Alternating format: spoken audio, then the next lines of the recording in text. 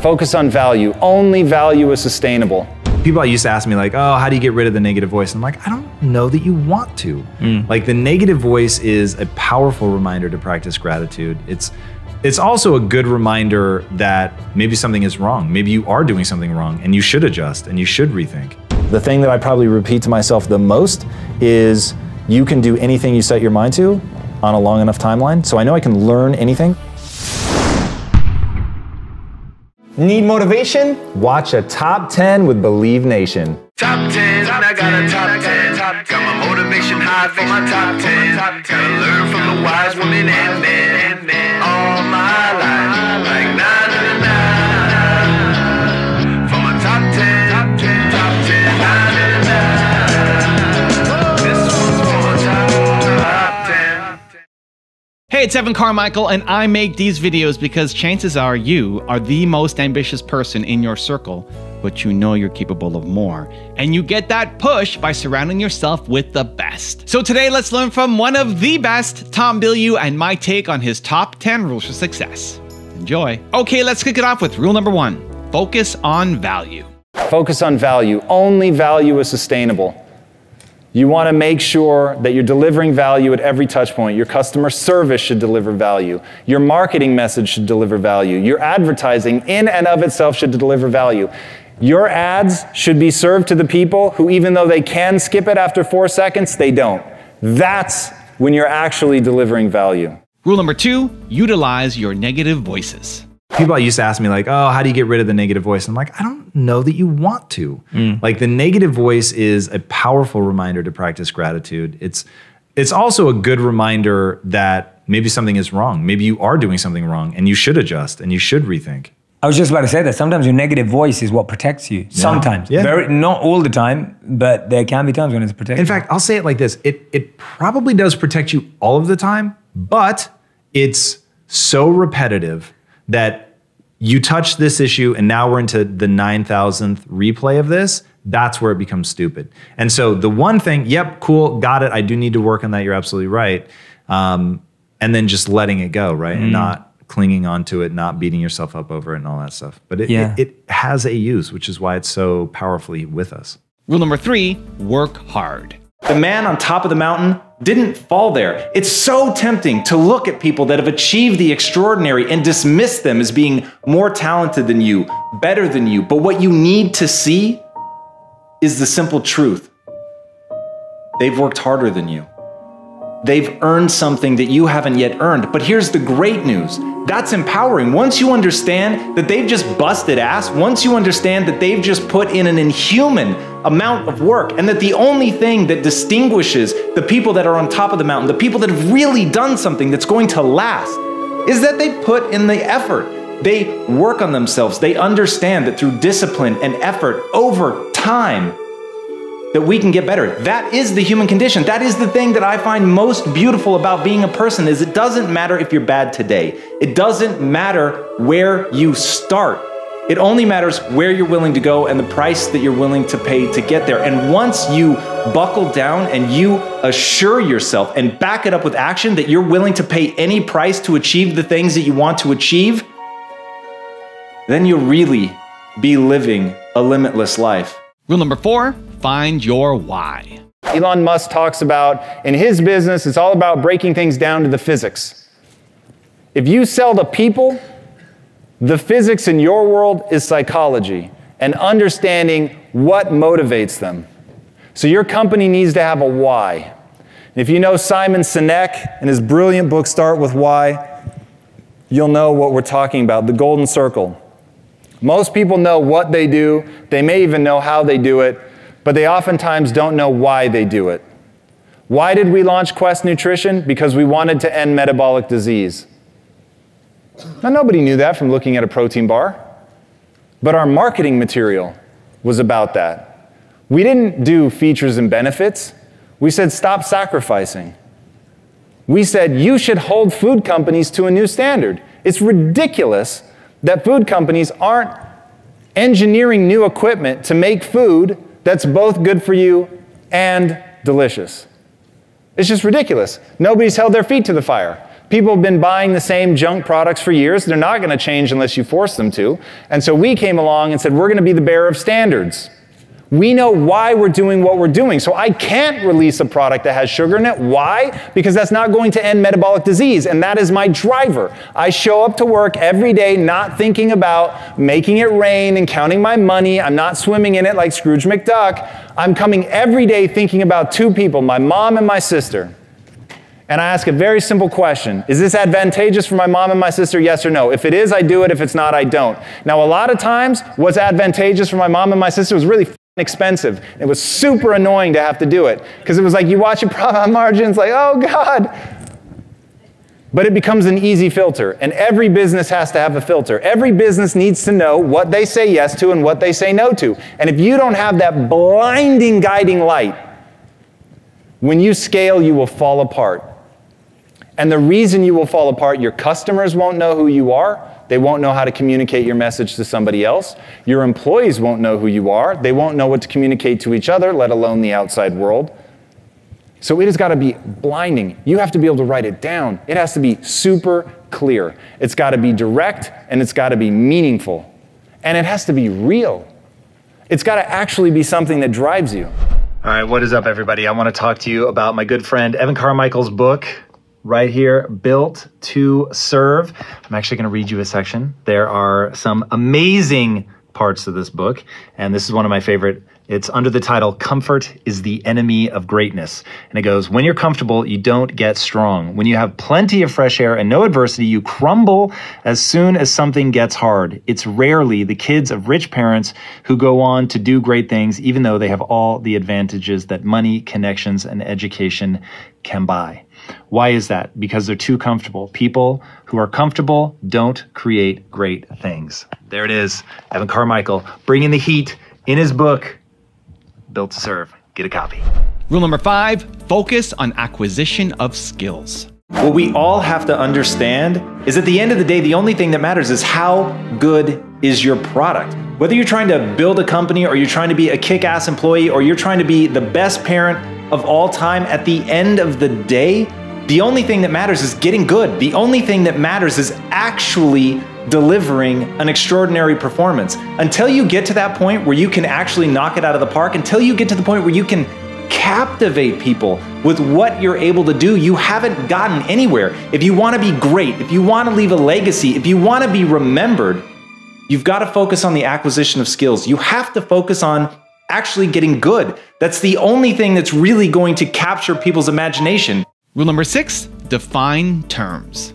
We all come to a relationship with like expectations about how we think people should act. And unfortunately, we don't recognize our expectations as expectations. We recognize them as truth.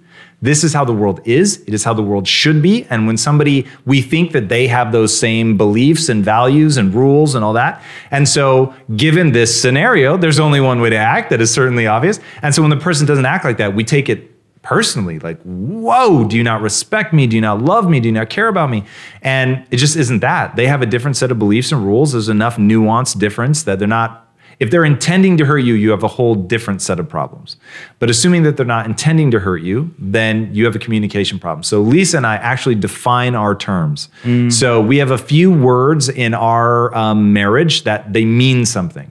So if I say, hey, baby, it's important to me that you leave that, glass of water on the table, then she just wouldn't move it, period. Simple as.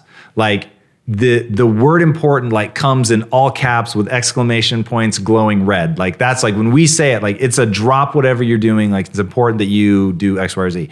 Now the big thing is when you define a word like that, you can't ever abuse it. So like I would never say it's important to me that you leave it. It's gotta be just extraordinary. Like how many times do I tell her something's important in a year?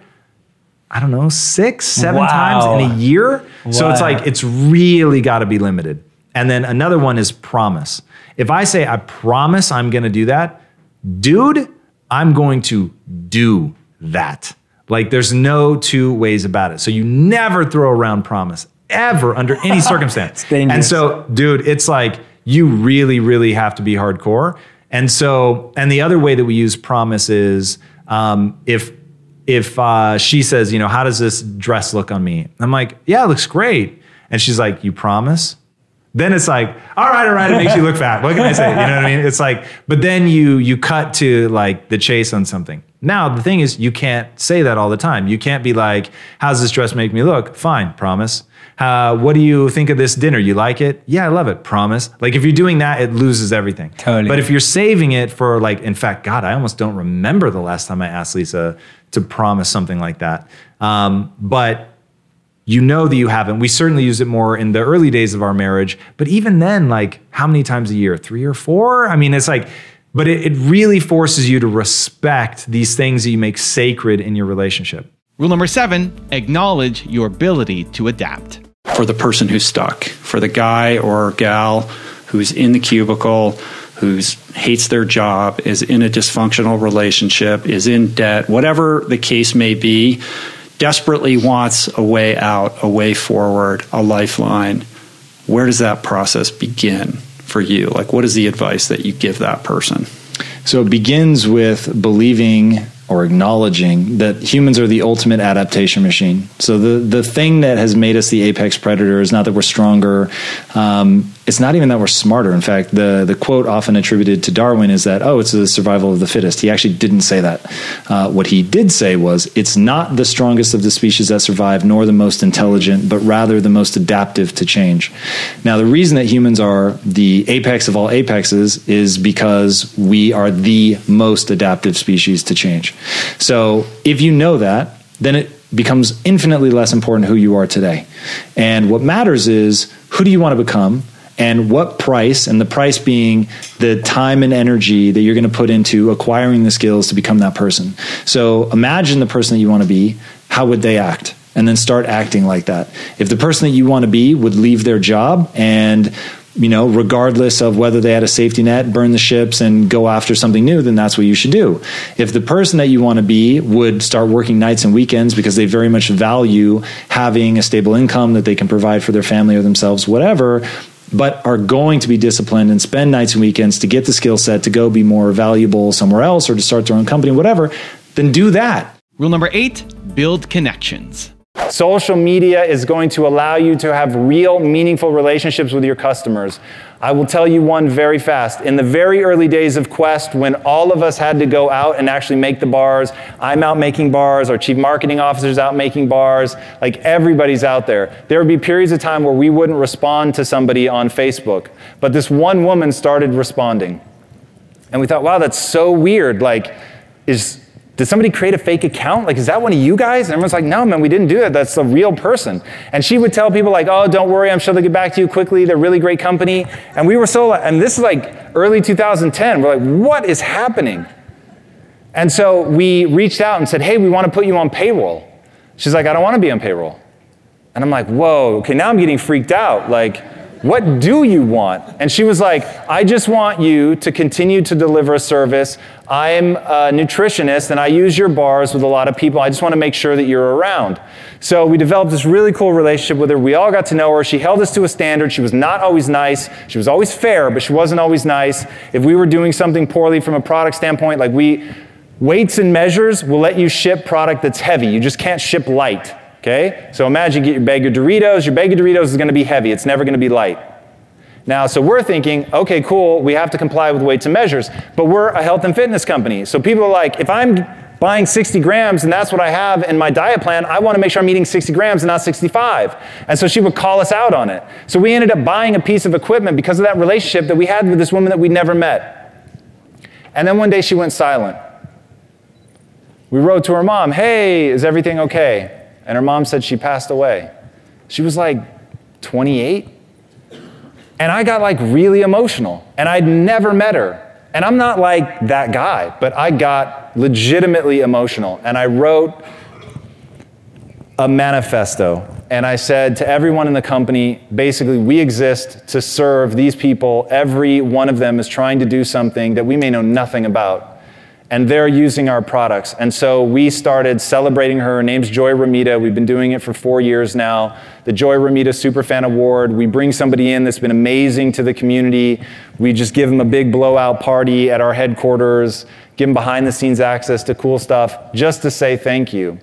And that's when we really realized it it may not be the kind of relationship you have with your mom or your brother or your sister or your spouse, but it's meaningful, man, in a way that business relationships haven't been since like the local general store and you saw the same people come in every day. It really is like, if you can flip that switch in your mind and see it as something beautiful, I'm telling you, it will open you up to a whole new way of interacting with your customers, because there's a lot of amazing stuff going on in your communities that you may not even know about, or that you could really feed into and build into something amazing. And if you stay focused on it being a community of people that are supporting themselves, each other, and your company, then you can do some pretty incredible things. Rule number 9, be honest. Being honest, even when it sucks. Because let me tell you how many times it's going to be where if you just lied, oh God, it would be so much easier and you would probably get away with it. But the way that I explain lying to people is you get away with it 50% of the time. And so it tempts you to think it's a good strategy. But the other 50% of the time, it is cratering trust. And once you can't trust the person, all hope is lost. And there's nothing more beautiful than being in a relationship with somebody who makes you feel like they're number one, and that you totally trust them. And Lisa wrote this Instagram post about how she could see a photo of me with my arm around a woman, or resting my head on a woman, or hugging her, or whatever. And it wouldn't even make her radar to question it. So that's the fun for us, is having that level of trust. Now, it's like, I think it's Buffett that said you spend your entire life building your reputation, only takes 5 seconds to lose it. So it's like, we're so careful. For 18 years, we've been earning trust with each other. So like, dude, so especially when I was back at Quest, and it was, women would come and flirt and hit on me because they wanted something, wanted to be sponsored by the company or whatever. And I was around literal bikini models like all the time. And so if ever there was going to be a moment of insecurity for my wife, it would have been that period. A, she wasn't insecure. And B, the thought of throwing away 18 years of shared experience, of all that trust and everything, sex is like rad and super exciting and I love it the most. But like, compared to what I would have to give up for something like that, it just doesn't rate on the radar. So, and by the way, something like I'm saying now, which most people would hide from their spouse, yeah, of course I find other people attractive. What are you talking about? Like, we just openly talk about that. Like, she'll nudge me and be like, oh my God, don't you think she's hot? It's like, that's just, we set up early on in the relationship to be aggressively ourselves. And one thing that we both were really honest about was, I was like, look, it is human nature. You are going to find other guys attractive. And I will actually trust you more if you admit when you find somebody attractive than if you say something stupid like, I only have eyes for you. Oh, really? You're the only human in all of history to like, transcend their human nature? Like, it doesn't make sense. Yeah. And then that's a super fragile place to be, because what happens if I get older? What happens if I get injured or scarred? Like, then I'm really supposed to believe that suddenly you're more attracted to somebody with a scar than somebody without? Like, it doesn't make sense. So we all live in this fragile bubble of, well, as long as they lie to me, it's okay. And as long as I'm willing to believe, and even though secretly I know it's a lie, and then it's the more pious than thou, like, oh my God, she's thinking all these nice things about me, but I'm actually finding other people attractive and I'm just lying about it. And so then you're like, wait, if I'm lying about it, is she lying about it? And so it erodes all that trust. So from the jump, we were like, look, you're going to find other people attractive. I'm going to find other people attractive. But let me introduce you to this magical word called commitment. Now, I'm with you because I love you, because I respect you, but I'm also with you because I'm committed to you. And so you don't have to worry that I'm going to be looking over my shoulder for a more attractive woman. There are going to be more attractive women than you, for sure, especially as you age. Who the cares? You're my wife. We have shared an experience. We've shared a life. We've built this around each other. And commitment means something to me, going back to having that code that you live by. And the rules and the code that I live by, I'm never going to betray that. Yeah. So it's like, we've always said, I may break up with you one day, because I'm not saying that like, oh, there's nothing you could do that would make me break up with you. For sure there is. But I'm never going to cheat on you. I may come and say, I'm breaking up with you because I'm going to go have sex with somebody else, but I'm absolutely not going to go have sex with somebody behind your back. Never going to happen. So like, having that trust and knowing who the other person is, like, all that stuff is super meaningful. And look, there's just more and more and more stuff, but those are some big ones. And rule number 10, the last one before a very special bonus clip, is believe in yourself. How do you process issues? Do you have a system on what you go through? Something happens, something comes up. in your brain, is there a step process you go through? Yes. What is it? Starts with a goal. So what is my goal? Well, first it starts with clearing the emotion, because probably whatever I was told just had some emotion. I recenter myself. The thing that I probably repeat to myself the most is, you can do anything you set your mind to on a long enough timeline. So I know I can learn anything. So if the thing that hits me is overwhelming because I'm scared, I don't know how to do it, you can do anything you set your mind to. So at the end of this thinking through is going to be the question, are you willing to set your mind to it or not? And then I identify, okay, what's my goal? Does this move me towards my goal, yes or no? I think through the process of, has somebody done it? Is there already a well-laid path from where I'm at to actually completing this? Which is how I decided that we were going to take on Disney, because looking at the only studio ever in the history of time to be disciplined enough to only tell one kind of story from 1,000 different angles, so much so that they gave birth to Americana, is Disney. No other studio. Everyone else is all over the map. If I say I'm going to go see a Sony movie or a Paramount movie, you don't know anything about it. But if I say I'm going to go see a Disney movie, you already know something. So their name brand means something. So I could see, oh, there's a path from where I'm at to the impact that I want to have. So I throw that out just as a reminder of the path that I'm walking, more than I have some particular obsession with Disney. Fascinating. And by the way, in your mind, do you see it already, that vision becoming a reality? No question. No question. No question about it. For sure. And look, I have days of where I'm like, how the fuck am I actually going to do this? But then you come back to, you can learn anything you set your mind to, so just keep marching forward. Now I've got a very special bonus clip that I think you're going to enjoy. But before that, it's time for the question of the day. I want to know, what was your single biggest takeaway from this video and your plan of action for the next week? When you get motivated, inspired, you have a 35% chance of following through. But when you get motivated, inspired, and you create a plan of action, you have a over 90% chance of following through. And when you share it with other people, it jumps to 95% chance. Your likelihood of following through. And so I want that to be you from this video. We don't just watch videos here, Believe Nation. We do something. We take action. So I want to know your single biggest takeaway from this video and your plan of action for the next week. Leave it down in the comments below, because I want to celebrate you. I applied to USC, but didn't realize you had to apply to USC Film School separately. So I get into USC, but I have terrible SAT scores. I took a 990, or I took it twice and I got a 990 combined score. It's terrible. They do it differently now, so people don't realize just how bad that score was. That sucks, actually. That was atrocious. And so when I looked at the film school, it required a 1300.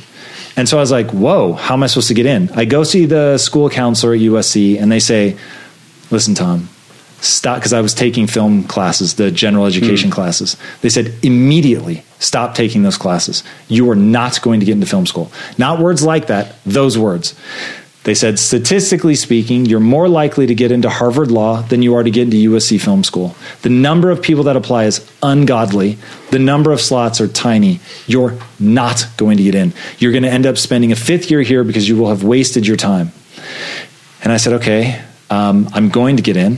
Thank you very much, the stubbornness in me. So if you say I can't, I'm going to. And I said, there's got to be a way to figure this out. And I found out that one of the teachers that was on the admissions committee would let you join him for lunch. So I joined him for lunch, and as much as I can't believe this, no one else did. It was just me. And so I'm sitting down with him, and I'm like, all right, look, dude, here's the situation. I want to get into film school, but I got a 990 on my SATs. He was like, Tom, what does SAT stand for? And I said, Scholastic Aptitude Test? He's like, that's correct. It's meant to tell me how well you're going to do in college. So there are 2 admissions periods. One is you're coming into college, in which case I care deeply about your SATs. And then the other is as an incoming junior. He said, you've already missed the freshman window, so your SATs don't matter anymore. What I want to see is how good of grades can you get, because that tells me how well you're actually doing in college. He said, I don't care if you're already a good filmmaker. We want to make you a good filmmaker. I just need to know you know how to learn. So he said, get good grades. So I locked myself in my dorm for the next 2 years. I didn't drink. I didn't party. I didn't date. I didn't do anything but study.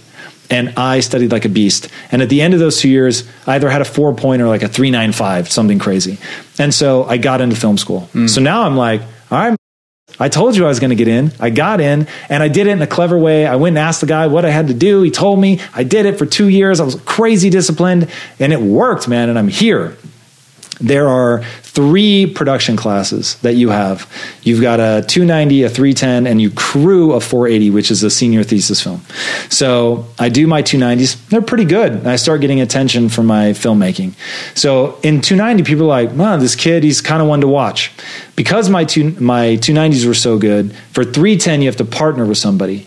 Now, you have to either be a director or a cinematographer. Now, needless to say, everybody wants to be a director. Mm-hmm. But then if you're not going to be a director, or sorry, if you're going to be a director, you want to get the best cinematographer. And so what ends up happening is the people that can't get a cinematographer end up being cinematographers. So a lot of times, like, people sort of make do. I wanted to be a director, and one of the other best directors wanted to be a cinematographer. So now everybody wanted him as their cinematographer, and he chose me. So now I've been one to watch in 290. I get the ideal partner for 310, and we kill our 310. How'd you get that guy? He thought I was talented, fun to be around, and that I was one to watch. And so in terms of, I would be a good person to partner with in order to get a good 480. So partners with me and we kill it. And we don't make the classic mistake that most student filmmakers make, which is to tell a feature-length film as a silent film. So we told a very short moment in time as a silent black and white film where you wouldn't expect people to talk anyway, so it didn't feel like a silent film. So people love it, does very well. We both get top-level crewing positions on a 480. We both crush that. And both of us actually end up getting selected. Only 4 people get chosen for a 480. And we both got selected to direct a 480. So now I go from, you're never getting into film school, kid, you're more likely to get into Harvard Law than USC Film, to being one of only 4 people to not only get in, but direct a senior thesis film. So, right, I'm killing it. Tom, what are you talking about? You failed at film school, baby. You did everything. You were one to watch. And I was like, man, I'm making it. I'm going to graduate. I'm going to get my 3-picture deal. This is going to be amazing. I'm naturally talented. I knew it. Everything has proven to me that I have natural talent as a filmmaker. Fixed mindset all day, but who cares, baby? Because I got the talent. Then I go into the 480 as a director, and I f*** it up. And I crash and burn so spectacularly that people are taking snippets of my film and cutting them into what we would now call memes. But at the time was just like mean to be funny. And they would like screen it in front of the class. People would be pissing their pants with laughter because it was so bad. And I was having like basically an emotional breakdown. And I call my mom from the middle of the school. I'm laying on the ground on a payphone. And I'm like, my life is over. And I'm going to graduate now from film school with no senior thesis that I can show anybody.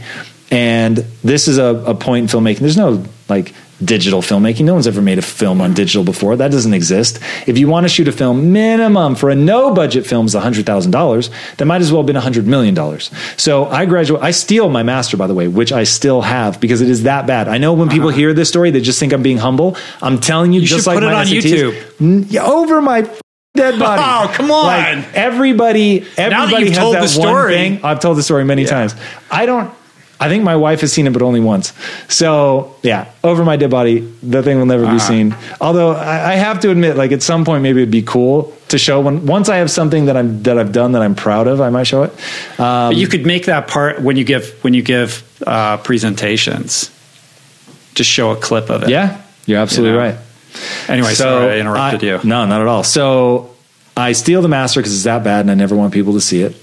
And I graduate and now I feel lost. And I'm like, I'm never going to break in. My life is like, I had one shot. I actually made it. And I totally messed it up. And so it's over. I'm never going to be a filmmaker. And that was my identity. I was a filmmaker. And so now that was gone. And I was like, wow, I don't know what to do. And so I was sliding towards depression. I would lay on the floor of my unfurnished apartment because I couldn't afford to furnish it. And I remember the feeling of the vinyl carpet smashing into my face because I would just lay there for an hour, 2 hours at a time. And I was like, yep, my life is over. I don't know what to do. I'm sliding towards depression. And thankfully, I started reading about the brain to avoid sliding towards depression. So now there are 2 ways to look at my film career. One is, dude, against all odds, you became through hard work and discipline, not because anything was given to you. People told you would never do it. And you worked and worked and worked and you got it and you did it. And you were one of the 4 people selected to do a 480. And the amount, even though your 480 wasn't good, the amount that you learned from that 480 transformed you not just as a filmmaker, as a human being, and became one of the most transformative, revolutionary things that set you up. That's real. That story is there in what you just heard. The other story is, You got arrogant. You got cocky.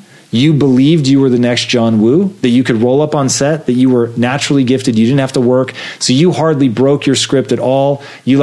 I wrote the script in like an hour before having to turn it in to be considered. I never touched it again until the first day of shooting, didn't storyboard, nothing. Just rolled up and thought, I'll know where to put the camera. It'll all just feel instinctive and intuitive.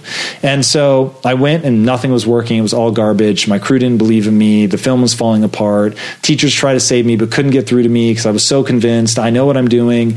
And it just turned into a pile of garbage because I have no talent. Now, both of those scenarios are true. It is true that at that time I did not have talent. Now, it doesn't mean I couldn't develop skill, but I didn't have talent. Mm-hmm. So which story do you repeat to yourself? For the first probably 2 years after I graduated, I repeated the I'm not talented story.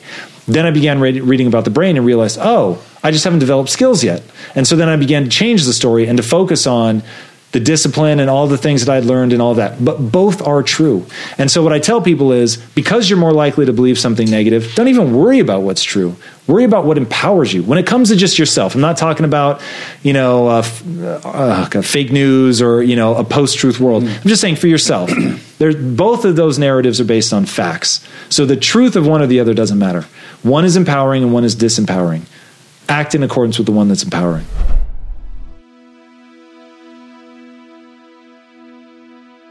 If you want 10 more amazing rules from Tom Bilyeu, check out the video right there next to me. I think you'll enjoy it. Continue to believe, and I'll see you there. The single most important part in learning to be honest with yourself is to accept that you must have self-esteem. And the problem is most people build their self-esteem around something stupid. So